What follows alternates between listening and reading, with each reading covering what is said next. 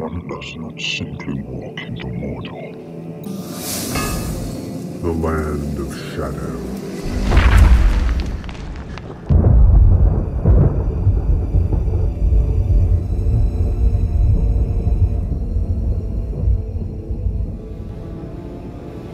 Welcome everybody. As promised, in today's Shadowcast, we're going to be focusing on all the dark images that we saw in the final trailer for The Rings of Power, which premiered in the earlier part of the week. I was planning a lore video for this Friday that was going to be focused on Sauron's choosing of the land of Mordor as his fortress in Middle-earth. I'm still working on that, and I'm going to make that my Shadowcast for next Friday's video. As always, here in the Land of Shadow, we are seeking out the darker images that we have found in the new trailer for the Rings of Power TV series, and with a special emphasis in this video on the wargs who were revealed for the first time. So if you guys are ready, let's look deep into the seeing stones of Numenor and see what we shall see.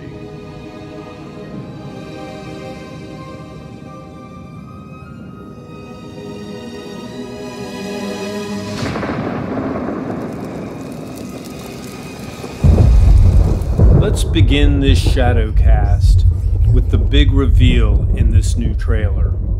The wargs of the Second Age, as imagined by John Howe in the new series. My first impression of these creatures was not altogether positive. They were not what I was hoping for. Tolkien clearly described the wargs as large, wolf-like creatures. In the film adaptations, they were portrayed as a sort of hyena-wolf hybrid, which I was not very pleased with either. In the Lord of the Rings films, they maintained that particular design throughout the trilogy. In the Hobbit films, on the other hand, they had a more wolf-like appearance. They were kind of overlarge and very evil-looking, but they were more like what I would imagine a warg of Tolkien's Middle-earth would look like. I was hoping for something closer to that. However, after looking over the artwork of John Howe, as you can see here, it's plain that his influence on this design is evident. But I'm still not altogether sold on this design. I'll have to see how the wargs interact throughout the series to really decide if they are a design that fits into the spirit of Tolkien. Next, I wanted to talk about Halbrand. I haven't really discussed this character in any of the previous Shadowcasts about the Lord of the Rings of Power, because he really hasn't come across as an evil character. However, in this particular trailer, you begin to see something of the relationship that occurs between Halbrand and Galadriel. And he looks like a character that's in trouble, that has some terrible past, or has done something that he's very ashamed of and regrets. And this may lead him down the road to being an evil character. Now, some have said, of course, that he is Sauron in fair form. I don't see that at all. But it is possible that he could be one of the 9 mortal men who receive the rings from Sauron and become overwhelmed, turning eventually into wraiths who are subjected and submissive to the will of Sauron. Will this character become one of the 9 Nazgul? Will he be the Witch King? It's hard to say at this juncture. We don't really know anything about him. We don't even know what form of man he is, whether he is a man of Numenor or whether he is one of the middlemen of Middle-earth. We'll just have to wait and see if this character will become an evil character in the end. I, for one, would love to see the arc of the character, the Witch King, the Lord of the Nazgul, to watch him fall from grace under the power of the rings and slowly become a wraith, a Nazgul, one of the nine. And if it was the Witch King, the actual Witch King, the Lord of the Nazgul, that would be a wonderful story to see.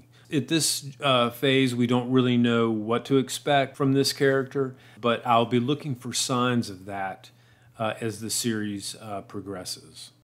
One of the things we also see in the new trailer is another shot of the sea beast, whose fin is cutting through the water, lashing outward and over the character of Galadriel as she swims for her life and then becomes shipwrecked with Halbrand. The sea serpents, also called fish dragons in Tolkien's lore, were a breed of dragon only mentioned fleetingly in Elvish linguistic writings. No story of their appearance in the history of Arda actually exists. So it'll be interesting to see how this dark beast, this brazen beast of Middle-earth, is portrayed in the series. Several of the other things that we see in quick cuts, we see the killing of the snow troll by Galadriel. She cuts him down with her sword, and that is a storyline that we can see kind of from beginning to end. Another thing that was interesting was the killing of the orcs. We see orcs cut down to size by horse and chain. I can't really tell. I've slowed it down and looked at it several times to see, are they being cut in half, which would be very bloody. It looks to me like they're really just being knocked over. So we'll have to see how that pans out. But it's an interesting clip. We also see the power of the stranger unleashed.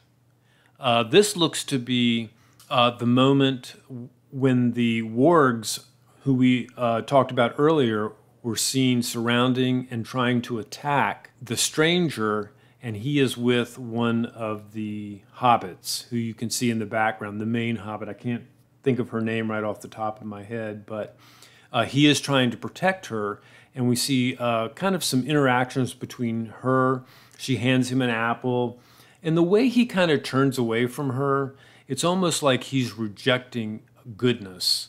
So I don't know, but anyway, he definitely is trying to protect her in this scene, where he seems to just, be using some kind of power to, the leaves move and the trees are whipping back and forth.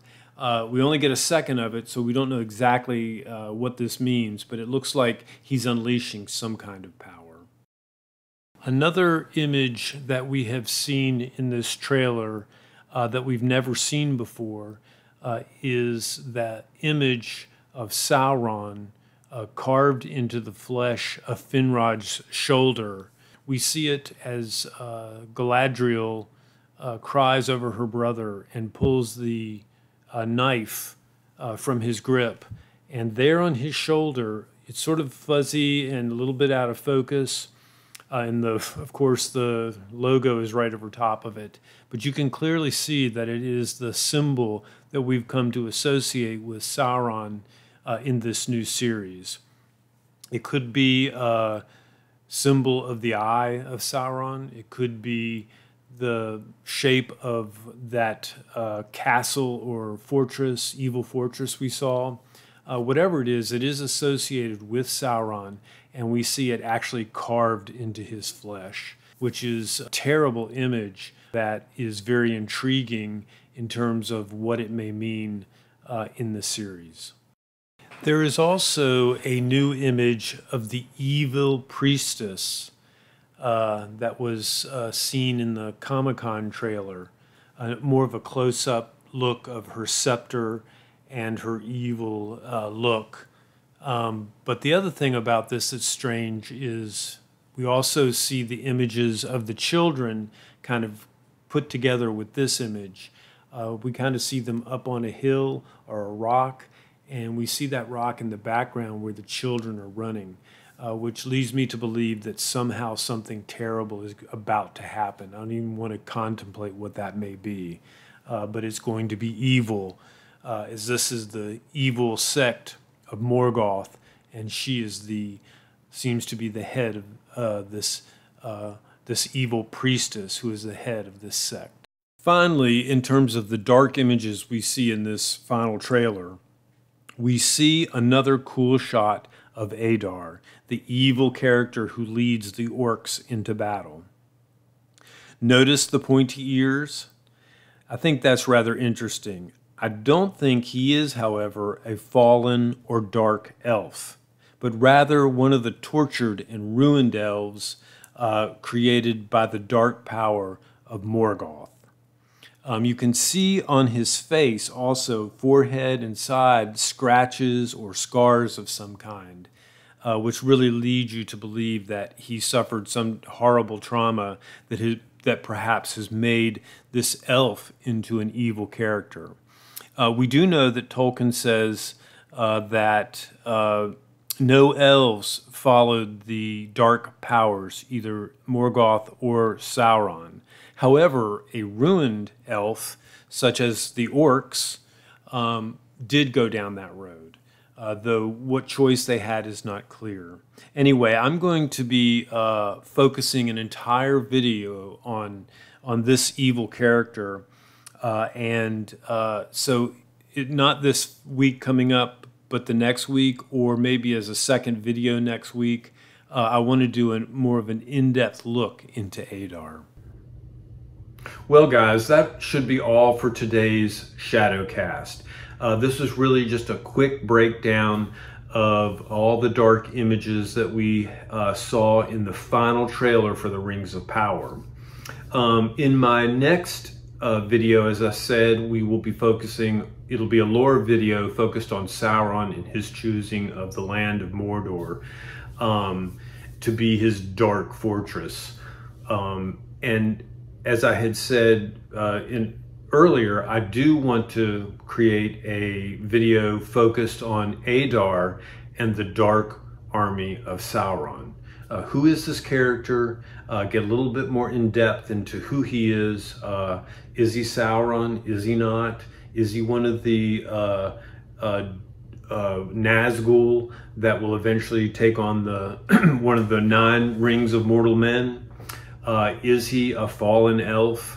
I want to get really into some depth into this character, and between now and then see if I can gather some more information about who this character is and what sort of function he will be in the story of the Rings of Power. Until next time, I hope to see you guys on the dark plain of Golgoroth under the shadow of Mount Doom.